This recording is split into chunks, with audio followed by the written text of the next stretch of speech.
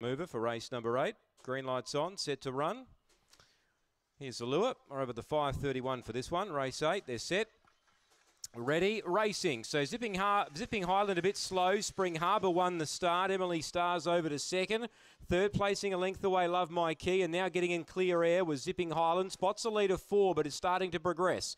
Midfield came Leventi from Patina. Then Miss Mover. Last is Snowy Jinx. Leader is Spring Harbour, led by 2. Zipping Highland still running on, 2 lengths away. A length away to Love My Key. Spring Harbour turns a length in front. Trying hard, Zipping Highland. Still Spring Harbour. Zipping Highland gets within a length, but won't get there. Spring Harbour from Zipping Highland. Emily Starr a gap away third from Patina out deep.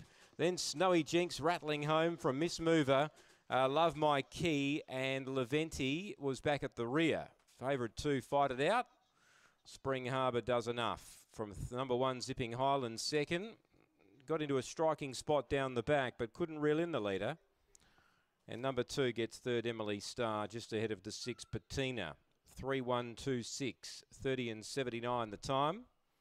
Length and a quarter by 3 3/4. 3-1-2-6 after race 8. 3:19 the early sectional.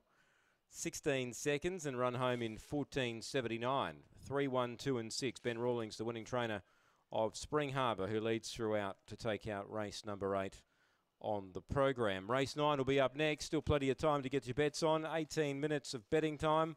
For race number 9, early favourite is Go Forward Bruno for the upcoming race.